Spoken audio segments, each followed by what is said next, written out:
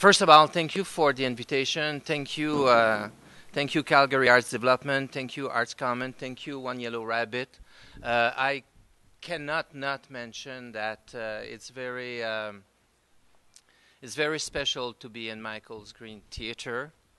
The last time I saw Michael was at Banff when I was not yet considering the possibility of being the CEO of the Canada Council. I was at that time at the theatre school, and I was the vice chair of the Canada Council, and Michael took me out of a meeting of the Arts Summit to observe for 2 hours the rehearsal of making a Treaty 7. And it's the last time I saw him, so I think about him when I'm here.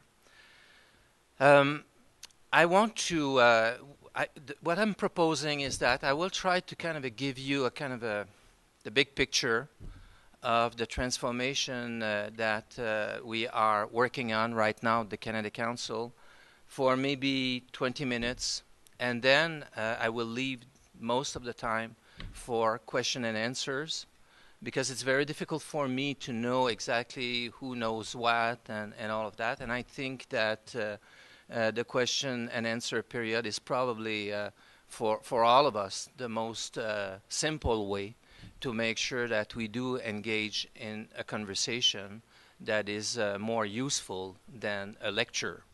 So I will kind of tell you where we are in a very simple way, and maybe the best way for you is to explain first of all why I accepted to play that role of the CEO of the Canada Council, why I accepted to move from Montreal to Ottawa, which is a big it's a daunting cultural decision, and what is the plan now? So I've been privileged to work for 35 years of my life anchored in the National Theatre School, so constantly surrounded by people who are always 20, who are learning to do theater, but because it's a theater school, it means that it's a constant circulation of not only theater people but also visual artists who are teaching in design, musicians, choreographers, dancers. Interestingly enough, in video artists more and more during the recent years, media artists. In fact, musicians, obviously. I had the chance to be and francophone and anglophone, and coming from all over Canada and coming from all over the world. So I have been immersed all my professional life since the age of 25 in that world, and being kind of informed and involved in many discussions. And I always saw the National Theatre School as kind of the laboratory where I could learn and try ideas and debate and do many different things, and did in fact all the possible jobs in that institution, including becoming eventually the CEO of the institution. But since 20 years, one of my, maybe what I did the most was also to be very involved as a volunteer to many different aspects of the cultural development, mainly at the city level. I've been involved in the creation of an organization called Culture Montreal, which is really kind of a new way to advocate for arts and culture in a city, organizing a huge gathering of artists and non-artists with the goal of making sure that any important decision impacting the future of the city could not take into account arts and culture. That led me to kind of be eventually involved with the Canada Council as a vice chair for 10 years, where I had the chance to understand how it works and what are the challenges of the Canada Council, on top of being constantly in Montreal under siege by artists happy or most of the time not happy with decisions from the Canada Council, because I was a public figure, and anyone would come to me to say, I don't agree with that. I don't anyway. So being very aware of what that organization is facing in terms of challenges. And I've been personally involved in very important moments at the Canada Council where there was no chair and I was the vice chair, notably in the big discussion before the Liberals left the power in Ottawa, lost the election. I remind vividly, and I have a very nice frame somewhere hidden since many years, with Karen Kane, myself, and Lisa Frula, because we were doing in Montreal, in the Monument National, at 9 o'clock in the morning, on a Thursday morning, the announcement of the doubling of the budget of the Canada Council. And at that time, it was going from $150 million to $300 million. And I've been involved after that with the arrival of the Conservative government, and then the push to get a raise that finally became 50 millions over 2 years and 30 millions ongoing. So I've been very involved in all the political dealings around the Canada Council during different moments of the organization. So when there was an opening for the position of and I published also, as some of you may know, an essay on culture called, in English, No Culture, No Future. And that was a book I wrote at the end of my first mandate as the vice chair of the Canada Council about, in fact, what prompted the writing of that book were the cuts made by the first minority government, conservative government, on international outreach of artists. And when I wrote that book, I was told very clearly by very influential people in the government that never, ever in the world that I would be reappointed as the vice chair of the Canada Council. And it was okay because I thought I did my time. But eventually, when James Moore has been appointed as the new kind of a minister of Canadian heritage, he phoned me in Montreal and insisting a lot that I would accept another mandate. There was a real intention, a sense of reconciliation with the Quebec community, and obviously my colleagues and the people at the that's the federal government. No, so there was a sense that it was useful to do a second mandate, and I did that mandate. But so once the job was opened, I kind of the chair of the Canada Council who passed, who died in January, Joe Rotman, a very interesting man, someone I've met finally because of the Canada Council, a businessman from Toronto, very supportive of the vision of the Conservative government, but at the same time someone with a very large vision about the importance of the arts in society and in his own life, and someone absolutely committed to the Canada Council, someone who, when I've met him, insisted that I would take the second mandate. And I remember vividly going to Toronto in a restaurant, an Italian restaurant, and he said, Simon, if you accept to serve on the Canada Council, I swear the government will not cut 1 cent from the Canada Council. I'm not inviting you to the board to see the downsizing of the organization. And this is how we kind of met each other, and this is how we worked.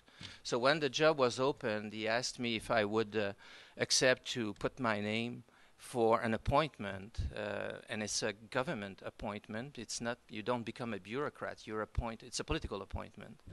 And I said that obviously I was not the usual suspect for such an appointment, but it happened.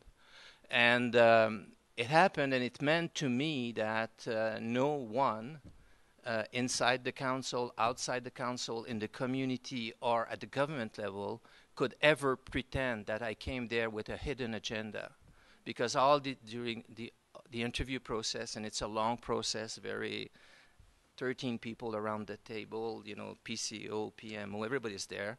And during all the interviews, I always said if I go and I accept that position, it's because I will champion the Canada Council as an organization, and I will fight for the Canada Council to be able to deliver more public values, more support to the arts, and reposition the organization as an organization that will have impact for at least 10 years. And that's the only reason why I would accept that job. So once I've been appointed, I felt that there was a good alignment in order to try to reinvent and really respond finally to a lot of consultations that the Canada Council have been conducted over and over and over and over the last few years, where many conclusions always kind of are surfacing about, yes, the need for more money, the need for more flexibility, the need for more agility, the need for more impact, the need for supporting the artists more and more in their own terms, the need to be able to not constantly force the artist and the artist organization to fit the multiple boxes of the Canada Council, and so on. The need to address big issues like change created by technology, diversity, Aboriginal question. I mean, all these different questions, keep surfacing for years, and we tried, and the Canada Council tried very hard to answer all those different questions and concerns, but mostly by creating and adjusting programs, with the net result that today we have 148 programs at the Canada Council, and to be honest, to tackle the issues that are raised by the artistic community, we would need to create another 100 new programs just to fix it. So, running an organization with 250 programs eventually is impossible to do. We kind of lost something over the last 20 years, and what we lost is the result of what I consider to be it's not created by the fact that we pay a lot of attention to artistic discipline, but it's created by what I would call the silo effect of being structured discipline by discipline. Each discipline at the Canada Council has its full suite of programs, and some programs are very granular, some are very big, some programs are kind of driven by outcomes or expected outcomes, some programs are driven by serving a very specific community, or even, mid-career artists in visual art, or, a lot of. So when you look at all that, you realize that it's very, very difficult for the Canada Council to make the case for its future, even make the case for money. And when I came to the council, what I did, I organized the first day I came a meeting with all the staff. So it's roughly 240 people working for the Canada Council, permanent jobs, and everybody was in the same room in the new building. It's kind of the cafeteria, but we can open the walls and have everybody in the same room.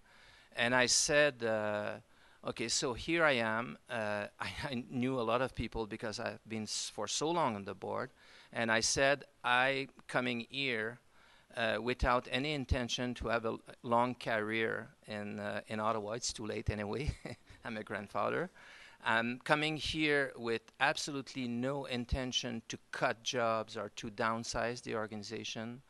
I'm coming in with the intention of not touching the structure of the Canada Council for a full year, because I think we need to figure out what we want to do, and then we'll adapt the structure to deliver what we should do.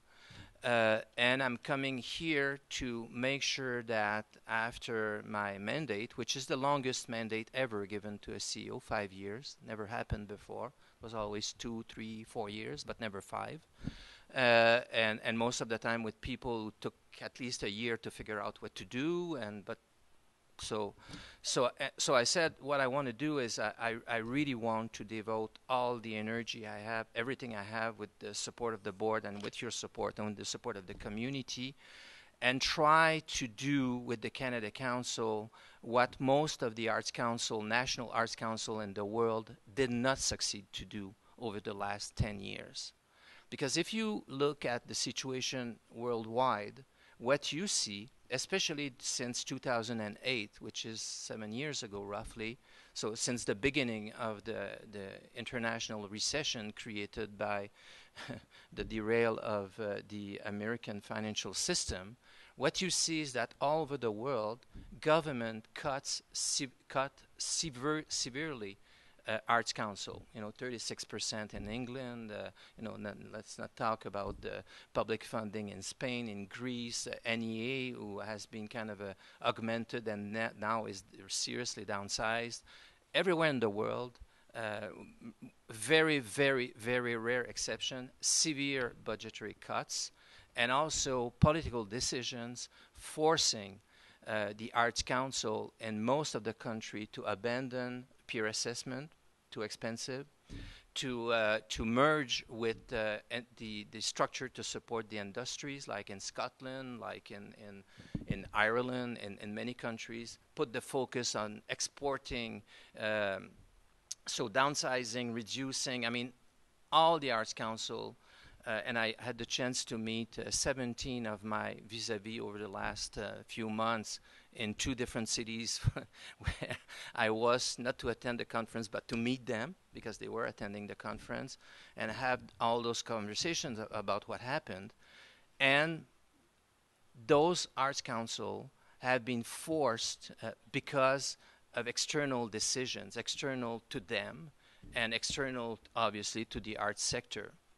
And the Canada Council is, as of today, the Arts Council, which is the closest in terms of its operation, its organization, its values to the original model. It's the one who is still quite intact, and that is intact because over the last, since 2008, for geopolitical reasons that we all know and that have been lucky to be associated with, the Canada Council has not been cut and is not right now threatened to be cut.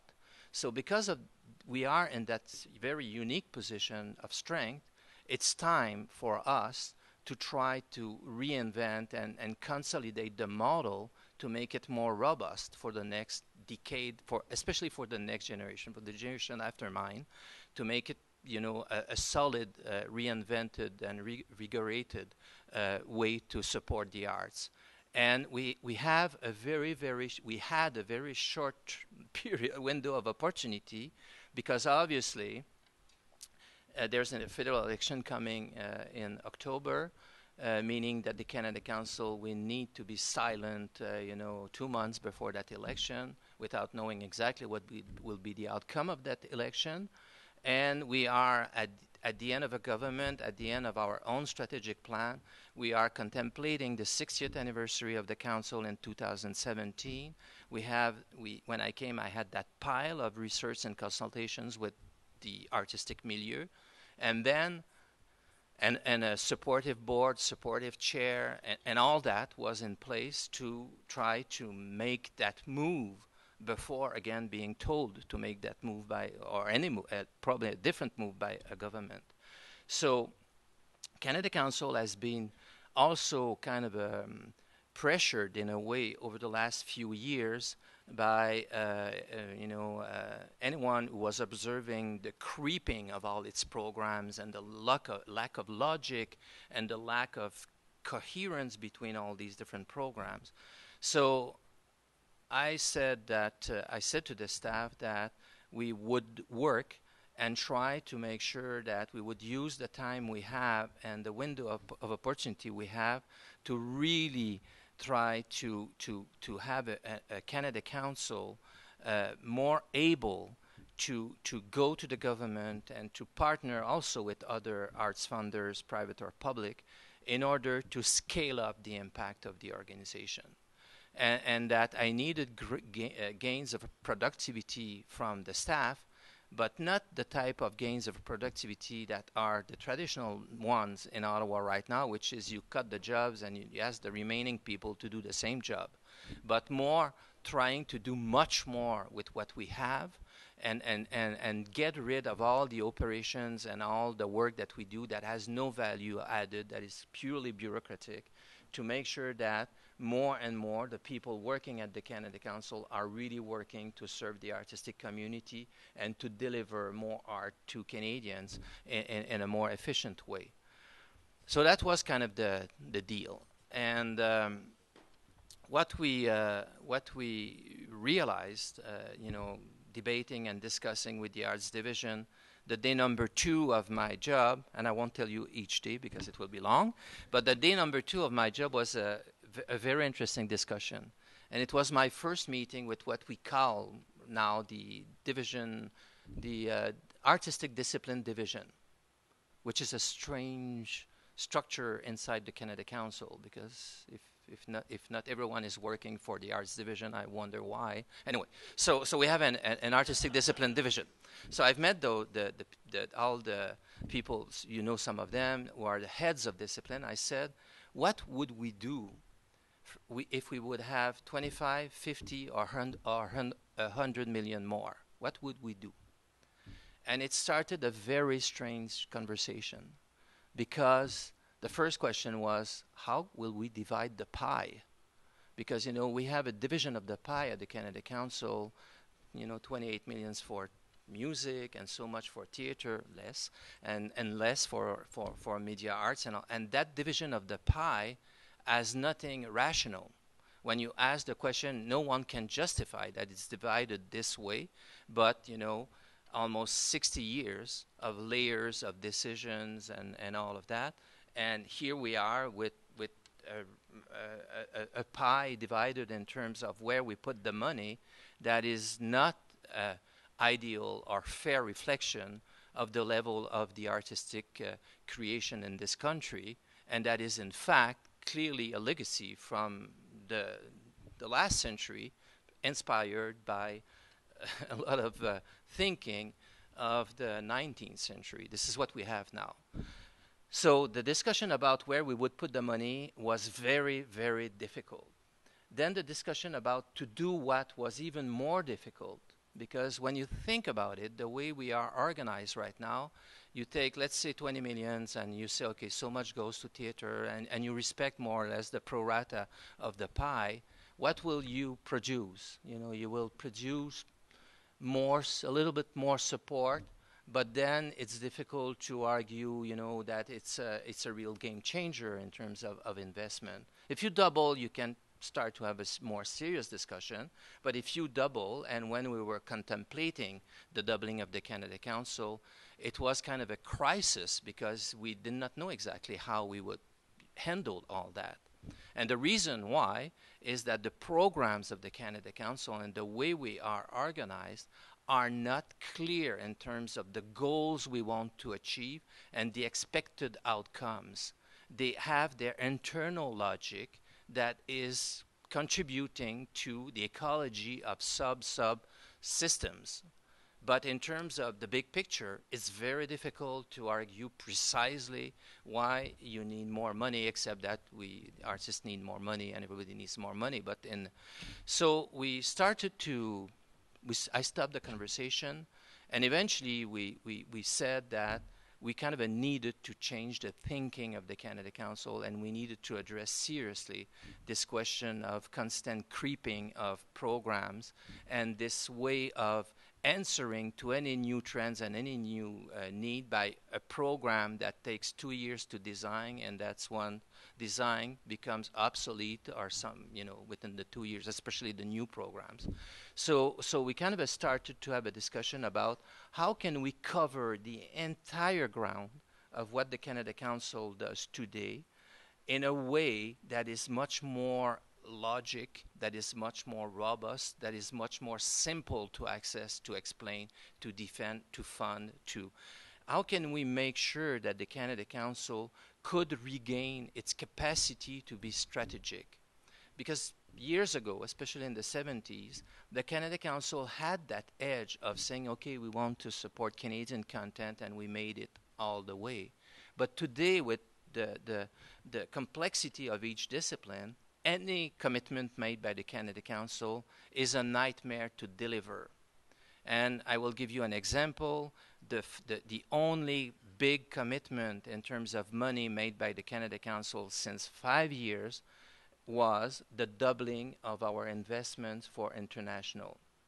We said publicly that we would go from $5 million to $10 million to support Canadian artists and Canadian products and Canadian creations presented and are circulating all over the world. To deliver that commitment over 3 years has been very, very, very challenging for the Canada Council, because what happened was that we said to each discipline, do something more. So at the end of it, we did more, a little bit more in theater, more touring of orchestra, with a little more everywhere. But when you look at the numbers and you try to understand what was the strategy here, what did we achieve exactly apart doing more of the same? What do we know in terms of how were we informed with our understanding of the markets in the world? How were we informed about the capacity to the organizations that we were supporting to benefit from that tour and come back here stronger and not weaker because they are almost bankrupt? So how did we make all those decisions? And the answer was we made those decisions discipline by discipline, with the ranking of their relative performance from an artistic point of view, which is okay, but which is not really strategic. And even the definition of what international presence means varies considerably from writing and publishing and dance, and at the Canada Council the definition of a tour or eligible expenses for a tour, believe it or not, is quite radically different from a discipline to another discipline. So a strategy is never a description on a sheet of all the small bits you did. A strategy is it's a vision that you then try to achieve. So and that goes for a lot of other teams at the Canada Council. The way we address the issues related to technology. I mean, if you read the corporate plan of the Canada Council, you will see it's there. We talk about that, but we did nothing with it because we are addressing those questions in the most fragmented way, as opposed to a way that is more kind of a united and organized and all of that.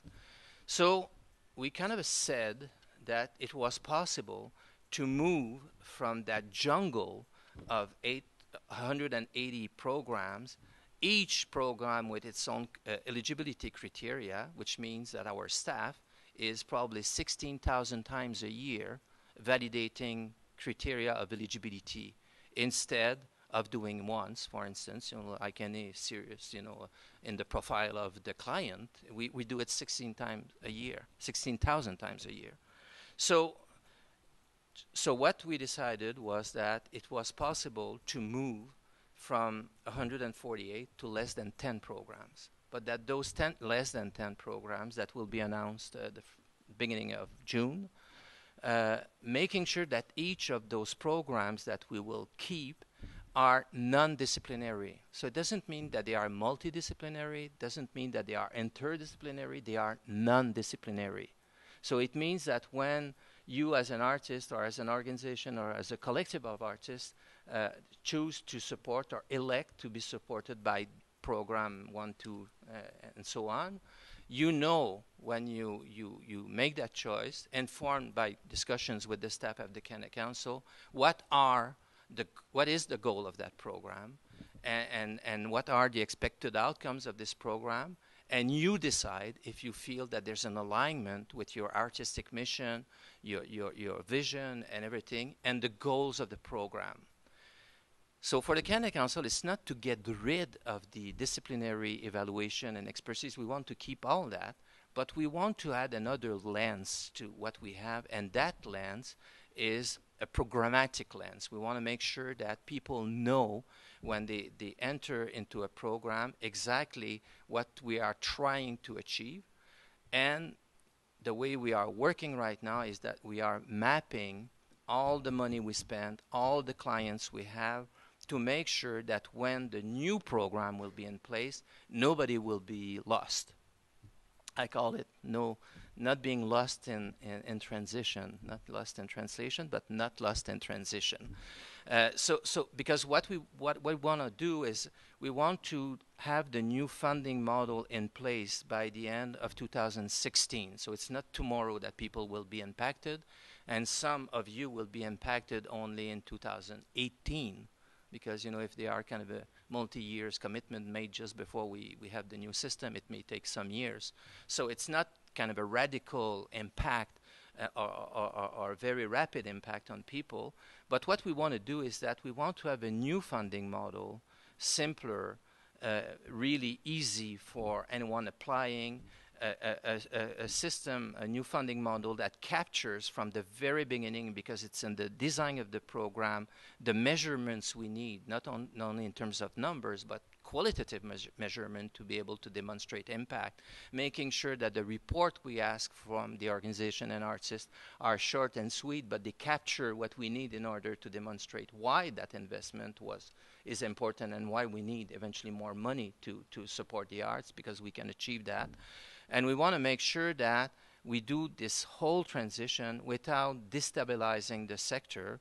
So the baseline, the point of departure of the new funding model will respect, even if I don't like it, I don't like the way it's divided, but will respect the actual division of the pie, because you cannot build the future at the expense of the present. So we will, if we have now 28 million in music, we will have 28 million in the new funding model, the day one of the model. But in the future, the Canada Council will go and plead and advocate for resources, not by discipline, but by programs. So we want money to achieve X, Y, Z. And then, so we will build differently the future of the Canada Council in terms of funding, without destroying, the present, and without, denying all the commitments we made in the past.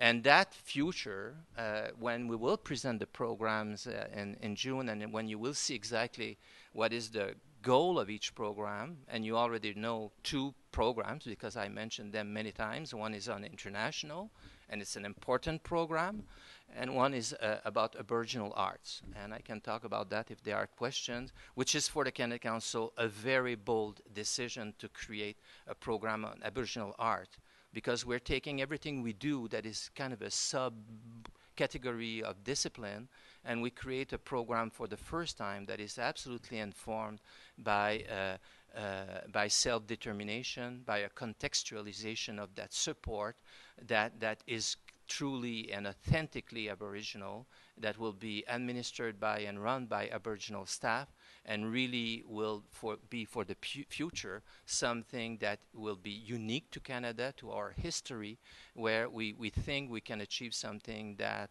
it's time that we should achieve it.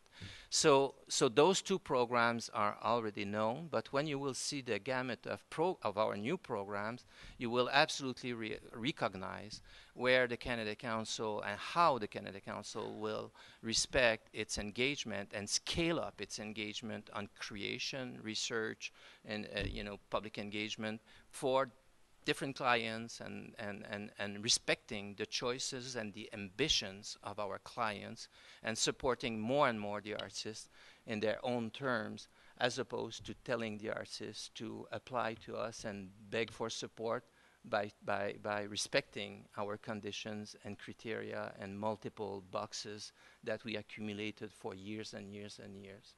So this is the general plan.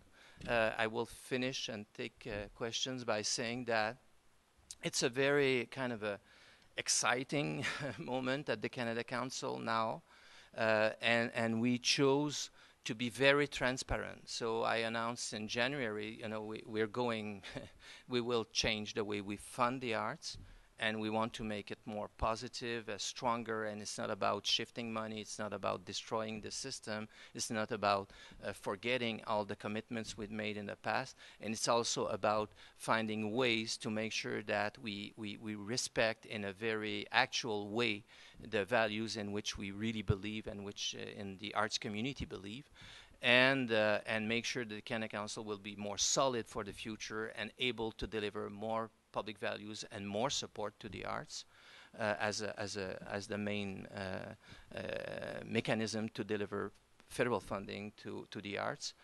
But I want to say that what we are also doing right now is we are doing a complete reconfiguration of how we present ourselves to the world, and notably to the government, which is that the Canada Council has funding programs, but is also operating non-funding programs or different type of funding programs, like the PLR. The PLR is the Public Lending Right Commission. We spend every year $10 million to compensate authors for the presence of their book in public libraries. This is an important program of the Canada Council. We want to protect it. We want to reinforce it. So it's one program that is not part of the less than 10 programs I will announce in June. We also are responsible of the Art Bank. And the Art Bank of the Canada Council is a very rich legacy that we have, 17,000 pieces of a work of art that was created at a time that we were trying to compensate the lack of a market for visual arts in Canada. And it's not exactly the same situation, all these years after, but it's a very important tool to make sure that there's a presence of visual arts, contemporary visual arts, in the public life and the daily life of Canadians. So it's a very important program for us. We want to keep that. We also have a program that is for supporting UNESCO, because we are in charge of the Canadian Commission of UNESCO, and the Canadian Commission of UNESCO is kind of a secret right now for most of our clients at the Canada Council. Don't even know that we have that. And it's a very important mechanism, especially when everybody in the arts sector is saying if we don't do anything for education, if we don't do anything to kind of build bridges between science and education, if we don't pay more attention to all those big issues, the arts are less and less relevant. And we are in charge of it, and we are the Canada Council for the Arts. So this program is so there will be at the Canada Council granting and non-granting programs, and all these programs are kind of now revised in order to make sure that we achieve our mandate. And the mandate of the Canada Council is both to develop the appreciation and enjoyment of the arts by Canadians and support the creation of work of art. That's our mandate. The legislative mandate of the Canada Council doesn't even mention grant. That's our activity, but it's not in the mandate. So we will continue to be a granting agency, don't worry. But we want to present ourselves as in the federal family. We want to present ourselves as being mandated and acting to champion the arts in Canadian society and to support them and to make sure that this link between the enjoyment of the arts by Canadians and the production of work of art is indestructible. So that's the plan. Thank you.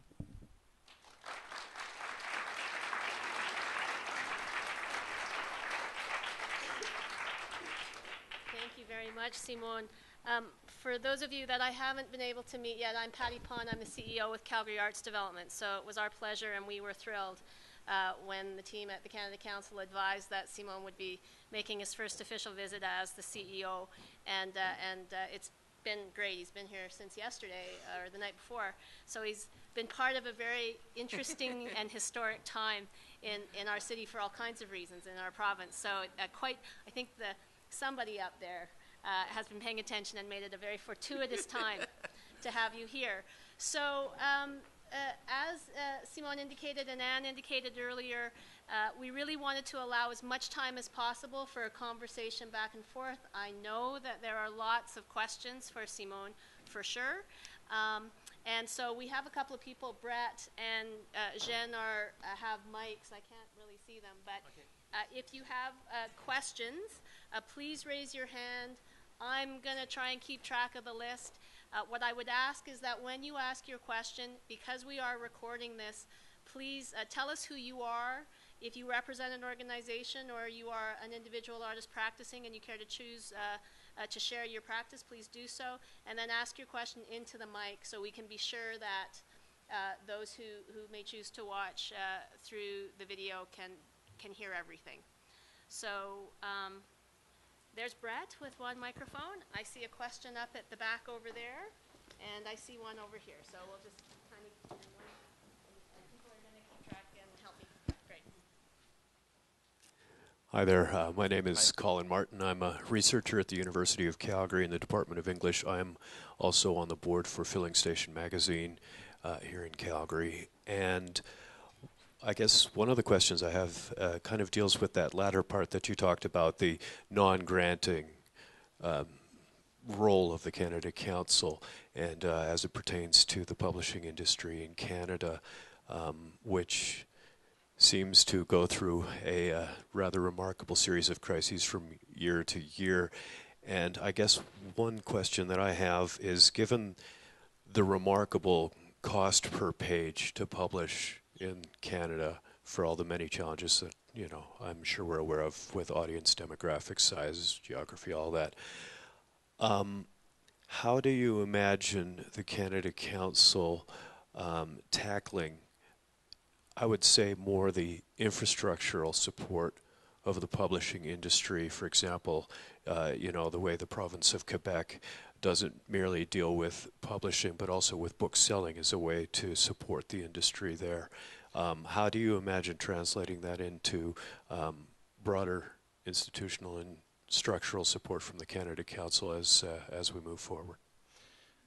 Thank you for the question. It's a very interesting and relevant question because, as you may know, contrary to the situation in Quebec, where we are with the federal government at the federal level, is that the responsibility of publishing is absolutely shared or divided between the Canada Council and Canadian Heritage. And in fact, Canadian Heritage is definitely the major player with a logic that is really an industrial logic. So the vision and the responsibility of Canadian Heritage is to make sure that the chain, the industrial chain of writing, of publishing, is maintained and developed and supported and made sustainable in Canada. Uh, and on that, like what you're mentioning about the recent investment in Quebec, a similar type of investment could be made at the level of Canada, no doubt, but that would be clearly something that Canadian Heritage would do and something completely out of reach for the Canada Council. The Canada Council is a kind of a, and it's the same for the music industry, by the way. The Canada Council is more focused and will be and should be, I guess, in the future more and more focused on the creative aspect, the creative content that goes into the publishing, file, which mean, and that's why we call it at the Canada Council writing and publishing. So we play a role, to support the writers. We play a role, as you know, in literature, and not, we don't play any role for publishing cookbooks and things like that, which obviously is done by Canadian Heritage because they have that vision of industry. So I think that where we are, we are, and we have to admit it, we are kind of a small player in that world, with less than $30 million invested in a multi-billion industry. But our role as the Canada Council is really to make sure that we find ways to support in a very efficient way the creation of literature, poetry, essay, and all that in Canada, and that we also play a role to make sure that Canadians recognize more and more the Canadian content, because one of the drama that doesn't exist in Quebec in French, obviously, is that in English Canada, most of Canadians have difficulty to make the distinction between a Canadian book or an American book, and I think that, for instance, the Canada Council is in charge of the literary prizes, like the GG Awards in literature. And that is a tool, and that's a big operation for us. It's a huge operation every year. And this year, since I came, we decided to really scale up what we did in terms of promoting the GGLAs in literature. And we did it by doing things that people not immediately adopted, like canceling all the cocktails and taking the money to be more online and reach more Canadians and do videos, and with a lot of impact. And the feedback we got from the authors was just great, because they said, wow, never ever, my work as an author, as a creator, was promoted at that scale. So I think we can scale up that, but in fact we don't have all the strings to fix most of those big issues related to the future of the industry.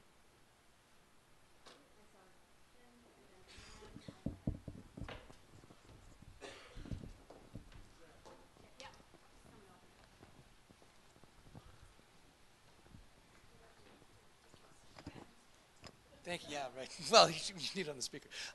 My name's Ken Cameron. I'm a playwright, a freelance playwright in the city, and sometime arts administrator. And I want to take a moment in all of this as we think about the future to thank you not only for the future and for having a strategic vision for the future, which I think makes an awful lot of sense, but I also want to take a moment to thank you for the past and for the work the Canada Council has done over many, many years.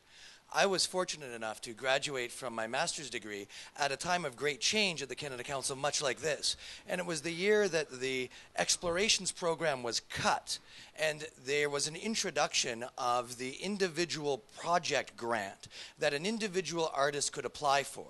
And you could apply either as an experienced artist or as an emerging artist. I was emerging at the time.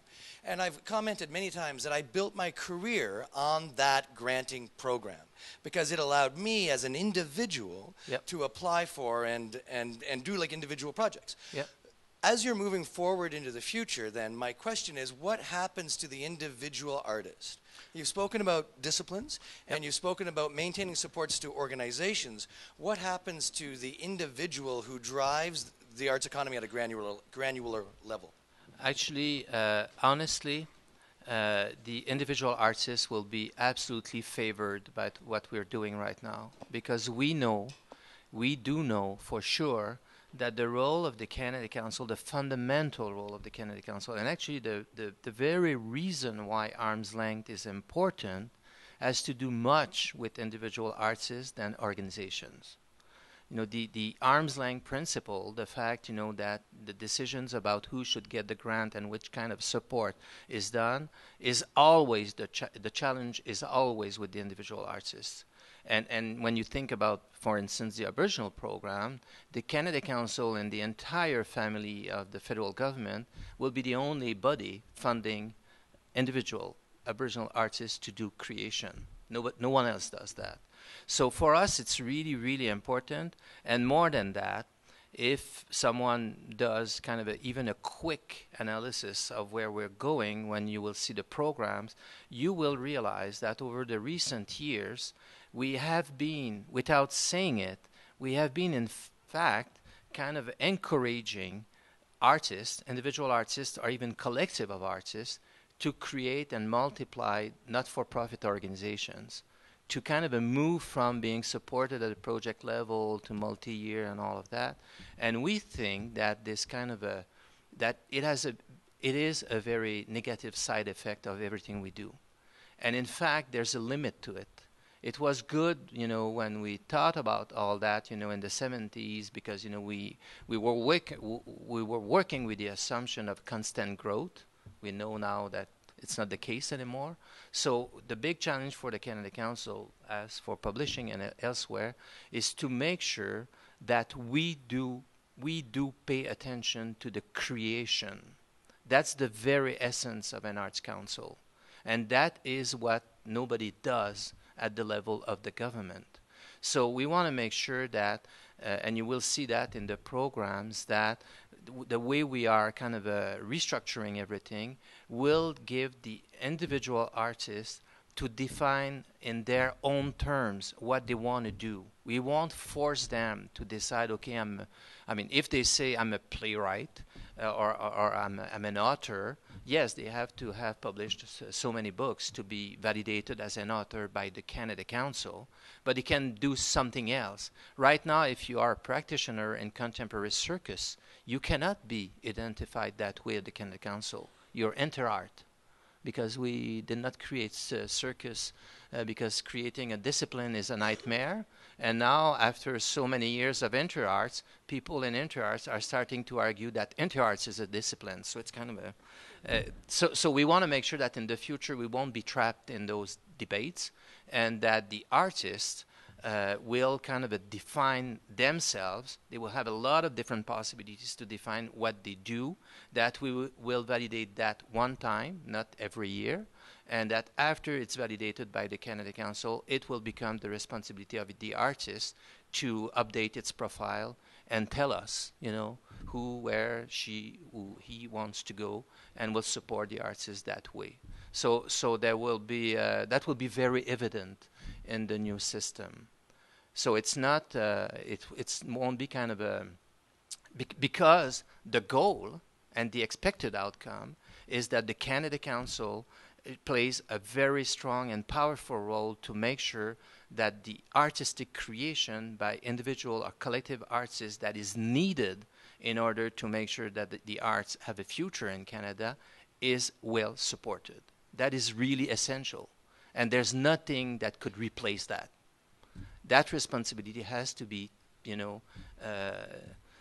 has to be a responsibility of the Canada Council and other funders, but certainly as a national funder, it's a big responsibility. And that's something I see now in the world. When I've met people, I won't mention countries because I don't want to be, but I've met other arts councils where what is kind of vanishing right now is the risk-taking. Is, okay, we have less resources, we need to export more, so we need to make sure investments and all of that. And it's a very short-term vision, because what you export now that you think is successful or in demand on international market has been most of the time incubated during 10, 5, 20 years by supporting and taking risks and betting on possibilities of magic. But if you don't do that, after 5 years, you completely exhaust, your art sector instead of renewing it. It's a good question. Thank you for asking it.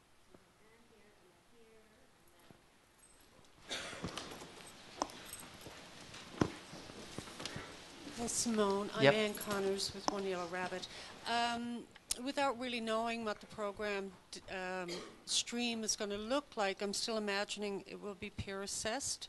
Yep. How will that structure work with people who, right now we have the luxury or beauty or whatever of our officers knowing who Yep. we are. Yep. How do you imagine that working when it's a broader? Yeah, actually, obviously the officers and all of us, nobody will disappear, and nobody will lose its expertise and its knowledge. What we will do is kind of redistribute that knowledge in the programs to make sure, because the program are non-disciplinary, and again, it doesn't mean that there's no discipline. It means that the goals and the outcomes of the program and the way we invest in the program is not driven by so much goes to theater and all of that, except at the beginning of the model. So it means that the Canada Council, in fact, to make it very simple, I will give you an example that may sound very strange coming from the financial world. And years ago, people who know about investment know that the investment were kind of decided country by country.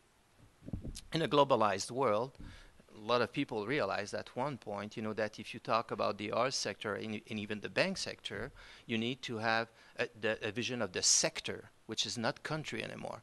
But it would be stupid to make investment in a country where the sector is going well without knowing exactly what is the political situation of the country. So now most of the people in charge of those portfolio are it's sector-driven decision, but informed by the knowledge of the country, as opposed to country-driven decision informed by the sectors. And that is really important because it gives you the capacity to have a sense of strategy. So what we will do is we will maintain peer assessment, but we will make sure that when the decisions are made, that the jury take into consideration the desired outcome of the big program that the company or the individual belong to. And that will really be important, and that will be very clear for the jury. Because right now what we do sometimes, and most of the time, is if you take dance and music and even theater, we all know that we have organizations at very, very different scale. That yes, you can assess the National Ballet with a company of a choreographer and 2 dancers. You can talk about dance. But when you go to other considerations, notably public engagement or any other consideration, then the scale of the work is a very big discussion. And this is why some years ago, I remember vividly, that in this country, most of the major organizations were knocking at the door of PCH to leave the Canada Council, because they were feeling that their peers were the dance sector, but also organization of the same scale or with the same ambitions and the same presence in the community. So what we want to do in the future is to be able to combine both, and we will. And it's not that complicated, because anyone could be at the same time an expert and a generalist, and it's true everywhere in the world.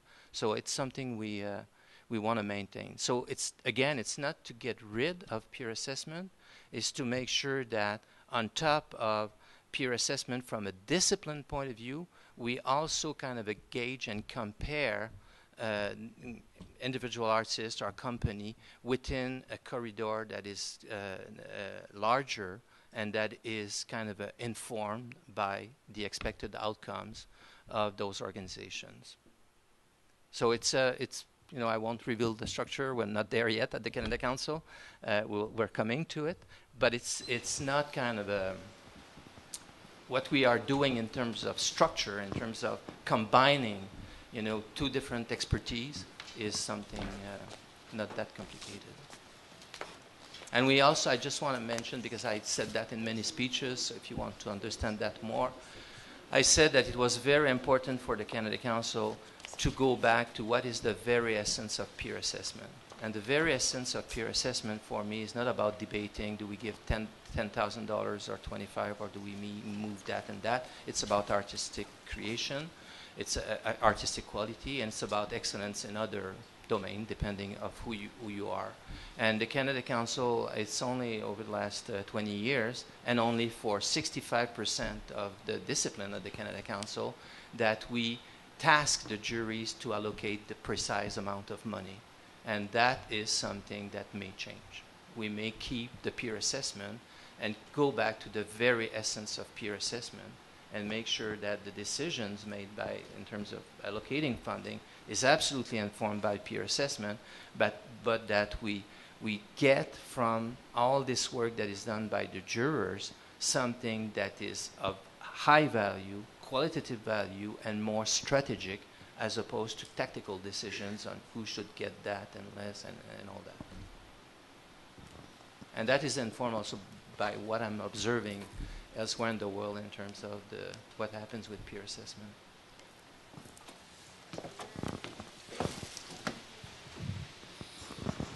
Yes, thank you.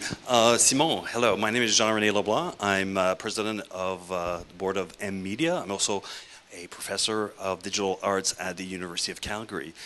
So my question actually has to do with the relationship of the Canada Council with research creation. So I know that in the last couple of years, there's been a collaboration between the Canada Council and SSHRC in terms of their adjudication process.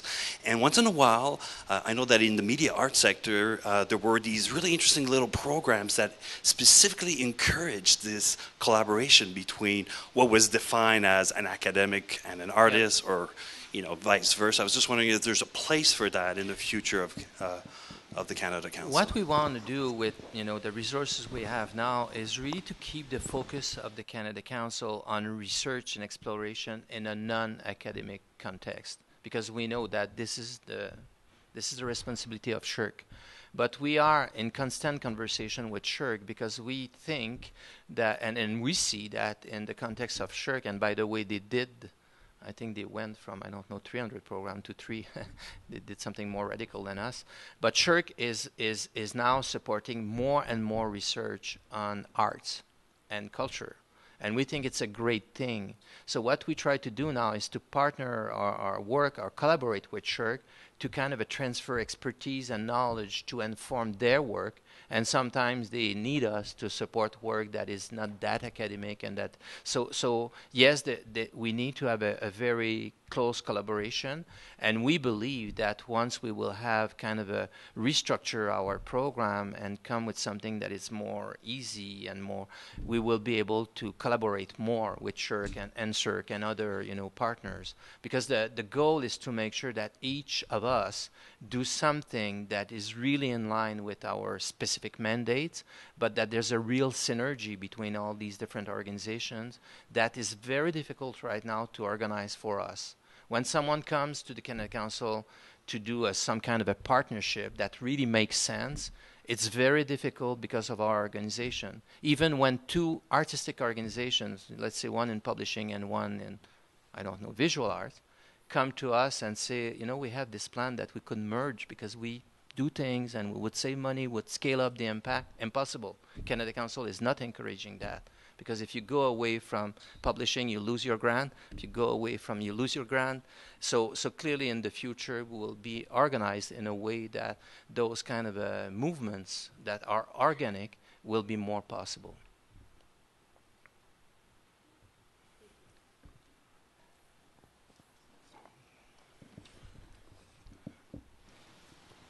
Thank you. Hi, Vicky Stroit from Alberta Theatre Projects. Hi. Hello. My question, first of all, I wanted to say that I appreciate the goal of not destabilizing the sector. And certainly as a theatre company with multi-year operating funding, that's very valuable. Yep. And I guess my question is maybe a request for a confirmation of a possible interpretation. I recognize this is all rather preemptive, given that in June we'll find out more. But of course, we used to be able to go to the theater section and see what our possibilities were for funding. Yep. And so I'm wondering if, with these multiple goals of these multiple programs, if we're able to cast our eye wider for opportunities for funding, given that our programs or our work may serve multiple goals from these multiple programs. Is that a correct possible interpretation? Yes, because we will work with so few programs, very few programs. So you will see, because we'll be very transparent, where the money is. It will be very obvious, because now it's impossible. It's, I can tell you that, but you don't see that. So what we want to do is, first of all, it's an absolute commitment that we will, and our staff knows that every day, actually right now, because we're designing, we have a very precise idea of where everybody is. Everybody is tagged. We know, who you are, and we will make sure, and that's the responsibility of our staff, will take a full year and a half to make sure that nobody's lost. So don't worry about that. You will find where you are, where you fit, as a starting point, because after that it's competition, and we'll see how it will evolve. But we don't want to destroy what we have now, and we want to respect the commitments. And as I said, that transition that will be really planned may last several years, because let's say you award all the money for multi-year grants, let's say in dance, in 2015, end of 2015, it will only in 2018 that the money will go back in the new funding model. So we'll do that transition. That we'll announce later on for sure, because even when the announcement will be made in June, you won't have any details on the program. We're not there yet. We want to be very transparent, and every time just advance it is, hear the comments and adjust and all of that, because you can imagine that it's a big work, it's a big challenge in terms of designing. Imagine that for international, again, I said it, the definition of touring. If you go on the website of the Canada Council and imagine that you don't know where you go, you don't know the Canada Council, it's pages and pages of program and different criteria, different amount of money. I mean, it's a nightmare. So what we're doing now is we're kind of really going back to the very essence and questioning. And every time we put money in a program, we know who are the clients attached to it and all of that. So all that work is done. So we need to be absolutely responsible. So where we are now is we're doing the design, but what you will see the first week of June is you will have a very clear sense of what is the landscape. You will know it's very few programs. You will understand exactly how it works. I mean, you will recognize what the Canada Council is and the aspiration, but what you will experience as an individual artist or as a collective or as an organization is that when you will enter into the new system and create your profile and you know, you will see that the forms will be much shorter, that the reports will be much shorter, but you will realize that the Canada Council will be able to capture in your own words what we need in order to demonstrate the impact of what we do, which we don't have now. Because now, basically, the way it works is we award thousands of grants every year, and we have a research department taking piles of blue files and trying to go to that and say, oh, this is what we did, and it's always after the fact, never very convincing. And frankly, I've been trained as a lawyer and as an accountant, but as a lawyer, I can tell you, pleading the cause of the Canada Council, you don't have a very solid case right now. We want that case. It's important for the future. And it was not that difficult when, you know, money was more accessible for the arts, but you see that every day. It's less and less accessible, and to access it, you need to be really equipped and organized. So we want that.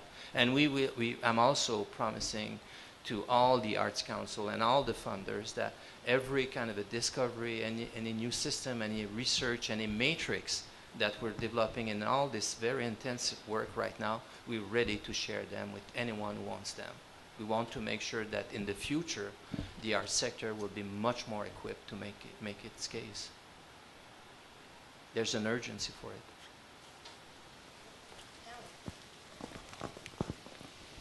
Thanks, Brad. Hi, I'm Pamela Zen, and I'm an independent dance artist. So I guess I want to return to the idea of peer assessment being maintained, and that I work as a contemporary dance artist, and so it's a quite small community here, and I'm just curious, if it becomes non-disciplined, how are we going to maintain a sense of regional distribution and ensuring that we're cultivating the more niche disciplines in areas which are less developed in the competition? It's a good question. Actually, you know, those issues that I could call kind of a strategic issues, you know, regional distribution is in Canada a question. In England right now, it's the cause of the almost implosion of the Arts Council because they never succeeded to fix it. So diversity is another issue. I mean, we have many kind of issues like that that are of strategic nature and that are very difficult to deal with discipline by discipline. It's very difficult when you look how much money is in a discipline and the scale of the different clients and all of that. You realize that it's very, very difficult to add to the artistic evaluation and all the other elements an ingredient like regional balance. So we're scrambling with it. And in fact, with many of those issues, you know, we're doing the best we can right now, but we're not really equipped to deal with that. What we want to do in the future, because we have, again, it's not that we won't have a disciplinary evaluation. We're keeping the discipline. We love them. We'll keep them, and we want more discipline, actually, because there are disciplines right now that are not recognized by the Canada Council. And there are decisions. You know, we put opera in music. Anyone could argue with you that opera is a discipline in itself. You know, that's not music. It's a discipline in itself. So that notion of discipline is very kind of a Canada Council, you know, jargon. But we want to make sure that in the future, all the companies or individual artists that are in one program that is non-disciplinary, that are assessed from a disciplinary point of view, that when the funding decision comes, that those strategic goals related to the program, including, for instance, regional distribution, are taken into account. And that is absolutely possible. And that's possible also, and more possible, because right now, you know, when the government says to us, or Treasury Board says to us, you should achieve more, you know, regional equity. I can say yes, but I don't know how to do it now. We can't. It's like it doesn't work that way. So when in the future with the new program system, I could say yes, and we're ready to accept money to do it, and we'll do it. And it's about allocating the money, in the programs. And we know that if you want to achieve regional distribution, it's not exactly in the international program where you should put most of your money, because it's not bright, because the artists who will go on the international level will need to have been nurtured before. So regional distribution comes before international. So you will know where you put the money in order to achieve that. So again, for the Canada Council, everything we do is not to take away anything, is to give more capacity to the council to achieve those values that we really believe in. And that's the approach. And again, it won't happen overnight. The end state, the desired end state, is not the new funding model. The new funding model is a tool that we will need to achieve more. And the Canada Council, we'll see what will happen. But when you look at the last 40 years of the Canada Council, every decade, there was always some kind of a reinvestment by a government, Liberals, Conservative, by a government in the Canada Council. We know that the last investment was 8 years ago, and we know that it won't happen. The check is not in the mail. So we need to make it happen. I don't think we can continue without more resources, without being able to deliver more public values. But I think that in order to get that, in order to have the case to do it, we need to be able to demonstrate that we have strategic capacities that we lost somewhere with all these programs and that kind of a vision of discipline where understanding, for instance, how dance work as an ecosystem in Canada is one thing, but understanding, and mapping the artistic development in Canada is another thing. So you kind of need to take a lot of considerations that are absolutely out of reach right now for the juries of the Canada Council or even the staff of the Canada Council.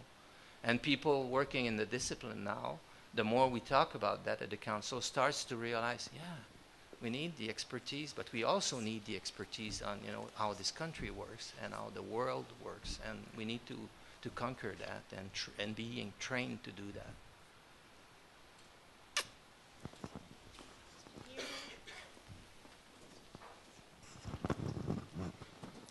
Hi there. My name is Alara, right here, right in the front. Okay. You were just in the black. That's right. Yeah. My name is Alara. I'm the artistic director of Three Left Feet. We're also a dance company, but one of the things that we want to be exploring is stilt dance. And we started working with a company out of New Brunswick, Circus Stella, as well as a company from San Francisco, Carpetbag Brigade. So we applied to InterArts. Yep. And so my question has to do with feedback, actually, because of course it's obvious, you can't fund everything. No. So we applied in May 2014 to InterArts, but we never received any feedback as to why our application was denied. And of course we would love to continue applying. And You I should think have a feedback. it's true, but they give verbal feedback. They don't give written feedback. And that particular program, and you already talked about it, that particular program is way oversubscribed because they are so very small. Obviously. Yeah. So in the new model, are there going to be more structured feedbacks? Okay, in the new model, what we're working on right now, we're working on a portal and a back-end solution, an IT solution, where the capacity for self-assessment will be stronger. So it means that, let's say, yes, I'm a dancer, and there are right now, the Canada Council, at least 25 different categories in dance. You can be a teacher of dance, you can be a choreographer, all of that. And there's no limit to it. And as the Canada Council, we want to know what's out there because, we have a lot of information about the people we support, but we don't have much information about the people we don't support, which doesn't give us a big argument to get more money from the government. So we need to know that. So what we will do is we're creating a portal where the artists collective, individual, or organization will create their profile and define in their own terms, what is exactly what they do and all of that, validated by, the criteria to recognize, what is a professional dancer for the Canada Council.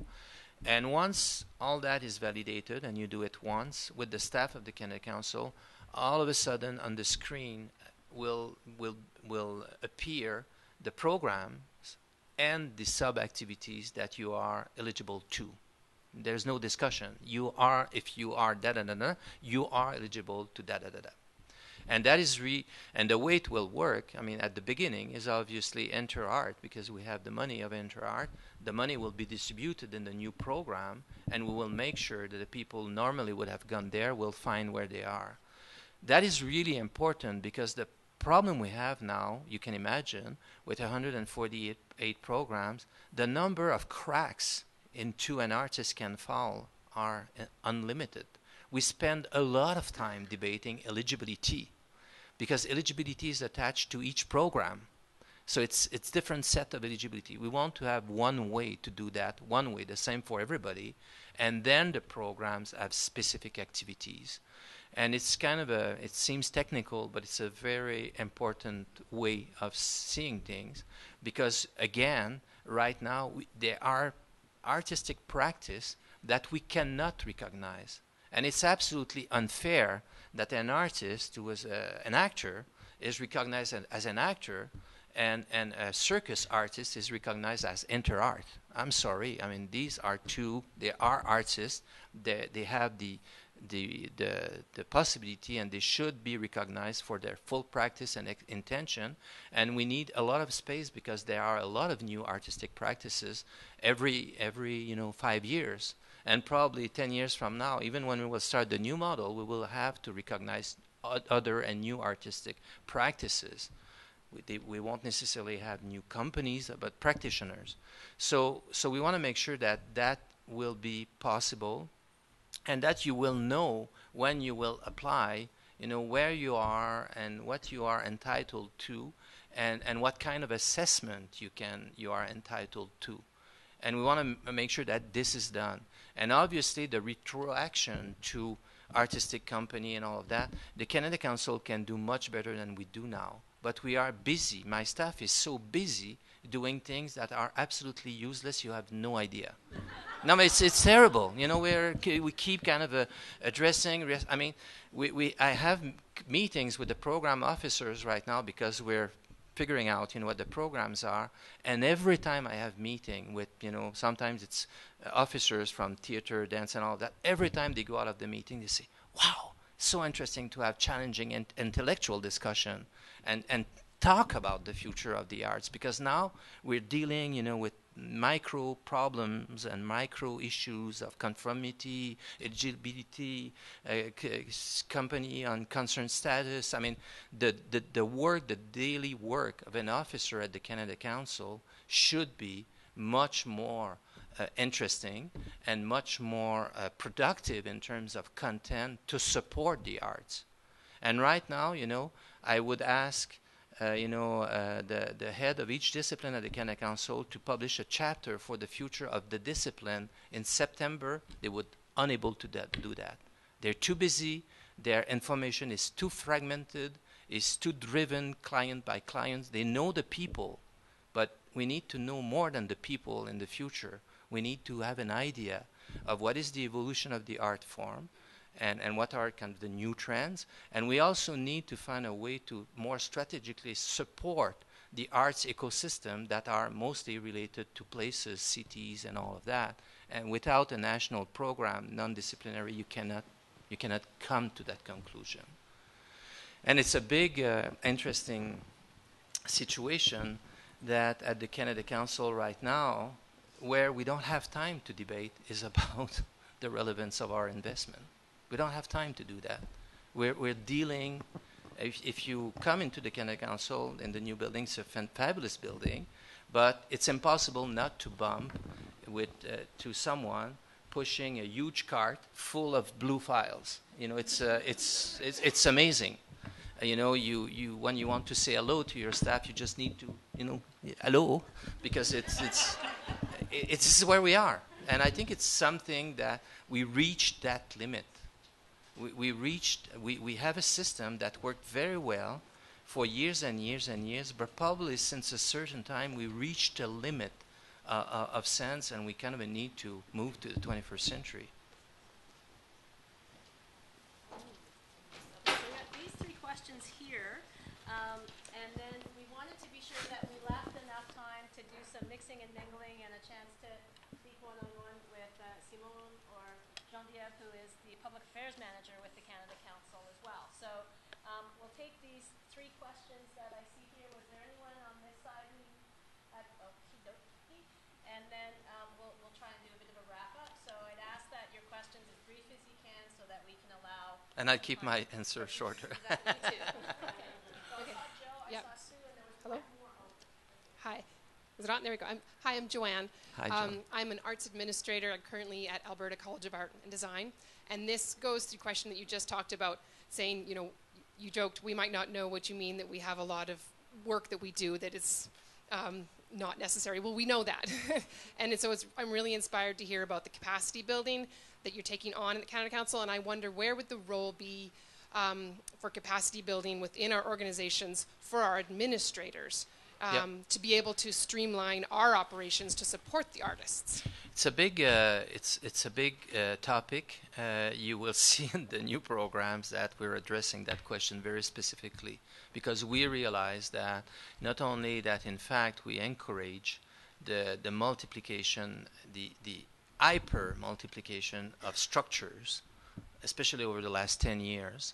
And that probably we reach a limit of that because we're investing more and more money on the shells and not on the content. So we realized that we need to find new ways, you know. And I will give you just an example that is a fascinating one, and it's one I know very well because I worked and advocated for it a lot. And it's a theater company in Montreal, Les Écuries, where it's 14 artistic directors and 12 companies in the same building. And it's a very interesting and very promising model, and people in the project really believe in that. But still, as of today, it's impossible for PCH to fund them properly, because the model of building one company it's there, but that model doesn't exist. And the Canada Council, because you can imagine that there are moments where the Canada Council right now has been asked many times, could you do something for us? And our policy is always, no, I want us to be more proactive. There are models out there that are very promising for the future that may not interest the people who are already in the system, but that are really of interest to the new generation. And I want to make sure that the Canada Council can rapidly recognize those models and work with, itself, but also with other partners to make sure that we can not accommodate, but support. And this is what I mean by supporting the artists in their own terms and not forcing them to adapt a system that was very good for my generation, that served us very well, but that doesn't work in a context of scarcity of resources and so on. So yes, it's a big concern. And frankly, right now in Canada, I don't know here, but I know in many cities, the question of the support to arts administrator is very weak. And having been an art administrator all my life, I know that. I know how I learned, I know how I failed, and I know that all the different system to support that work that is really essential is not there. And I know that if we have less very strong arts administrator, they should have impact on many organizations and not only on one, especially for small and medium-sized companies.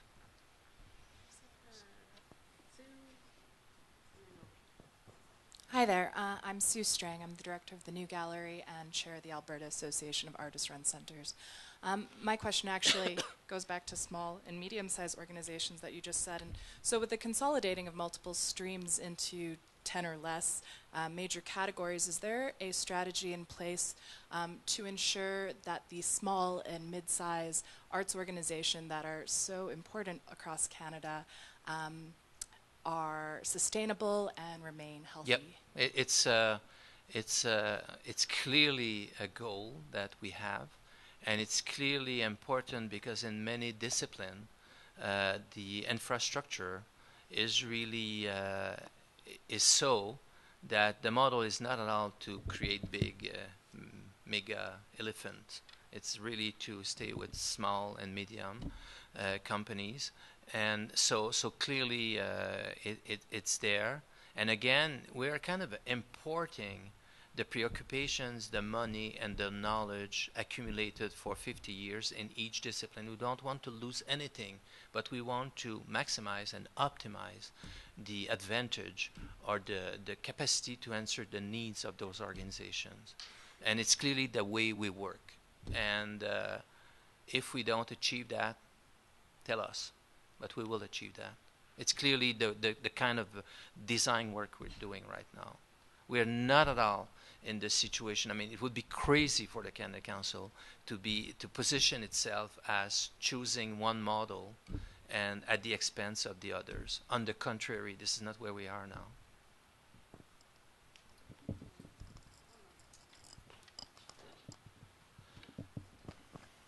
Actually, the last question asked was essentially to a large degree what I was going to be asking about. But my name is Peter Heminger. I'm the Executive Director of the Quick Draw Animation Society.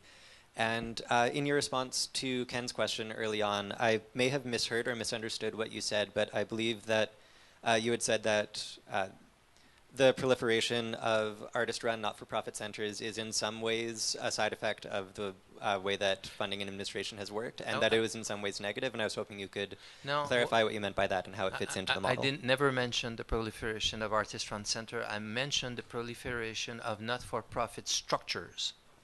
And I know that because having been at the Tier School for 32 years, I think I signed documents for the creation of at least 100 companies. I know that. And I know that, you know, over the last few years, I realized, no, I can't, you know, tell again to graduating students, create your own company. There's a limit to it. And I'm absolutely convinced that we reached that limit because we're forcing, a lot of artists to work in a model that we cannot deliver support to anymore. It was true, in 91, but it's not true in 2015. And I think that we fool them if we don't change the way we support them. So that means, for instance, that multi-year funding for project will be possible. This is what it means, for instance. Once before, so it's kind of another way of thinking. With that, I'd like to wrap up the Q&A in this format. Simone and Jean-Pierre have 20-25 minutes, give or take, to sort of hang around. There's some refreshments over by the bar. I'm pointing her out. She probably doesn't. Yeah, please come because you still have voice. My voice is. Just so you know, there are two folks here from the Canada Council. So you can't get one, get the other, for sure. And know also that from the perspective of Calgary Arts Development, we always want to be a champion for the arts and for artists and for Calgary. And so absolutely want to be a through line to the Canada Council and all of those new innovations and different perspectives and possibilities around modeling and those kinds of things. We want to know as much about as the Canada Council does. So please be sure to